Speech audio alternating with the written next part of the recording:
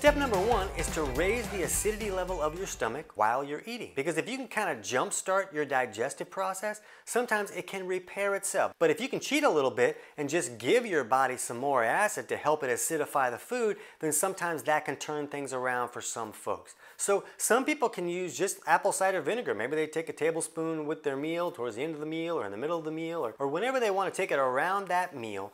That can sometimes be enough just to give them a little boost. So if someone's just on the fence and they need just a little bit of help, apple cider vinegar can sometimes be enough. Now, one problem is if you're going to use a lot of apple cider vinegar, vinegar can be what we call very pro-anabolic. And a lot of people are already leaning too far on that anabolic side at the cellular level. What most people need to do is they need to supplement with betaine HCl. And HCl is basically what your stomach makes. So if a stomach isn't making enough, a person can supplement with that, and then they can just provide the stomach with what it's not providing. And then you can acidify your food properly, break it down, and get all the nutrients out of that food. Now, starting with HCl can be tricky for some people. It kind of seems like the people who need it the most are most likely to have some symptoms or discomfort when they start using it. When someone starts to take HCl, they might need to ramp up to a full dose, and they might have to figure out how much they actually need. That's going to vary from person to person. So my book, Kick Your Fat in the Nuts, Chapter 3,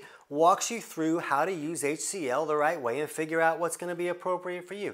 And the book is available on Amazon, but I'm going to put a link in the description below so you can get the whole thing totally for free. And you can just jump to Chapter 3 to learn how to use HCl the right way. But the goal with HCl is to use that to repair that digestive function and to eventually get to the point where you can reduce the amount that you're using until you don't need any. And if you need help figuring that out, we'll put a link in the description below for our video on 10 signs of low stomach acid. So if you can get to the point where you don't need to supplement with HCl anymore and all of those symptoms are gone, then you know that you repaired your stomach acid issue.